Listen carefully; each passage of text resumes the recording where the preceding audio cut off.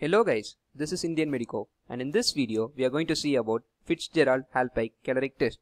This is a concise presentation for medical students. What is a caloric test? A caloric test is a test that uses differences in temperature to diagnose damage to the acoustic nerve. It tests the nerve involved in hearing as well as balance. It also checks for damage to the brainstem. Coming to Fitzgerald Hallpike test, this is also known as bithermal caloric test. In this test, nystagmus is induced by thermal stimulation of the vestibular system. In this test, the patient is made to lie supine with his head tilted at 30 degrees to make the horizontal canal vertical. 1 ear is tested at a time and a minimum interval of 5 minutes should be given before testing the other ear.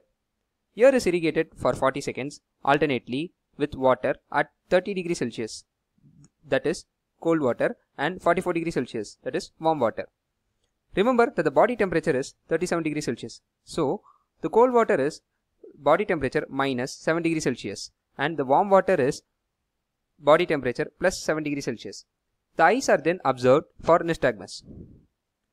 This test is done in cases of dizziness, hearing loss due to antibiotics, vertigo, and coma. The normal result is that cold water induces nystagmus to the opposite side and warm water induces nystagmus to the same side. For example, if you inject cold water to the left ear, the fast component of the nystagmus will be to the right side, and if you inject warm water to the left ear, the fast component of the nystagmus will be towards the left side.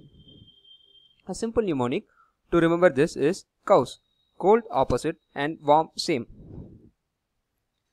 Abnormal results of this test are seen in acoustic neuroma, benign positional vertigo, labyrinthitis, Meniere's disease, atherosclerosis of the blood supply of the ear, brainstem damage, cholesteatoma, and rubella. Rubella causes damage to the acoustic nerve. If no nystagmus is seen, the test is repeated with water at 20 degrees Celsius for 4 minutes before labeling the labyrinth dead. Thank you.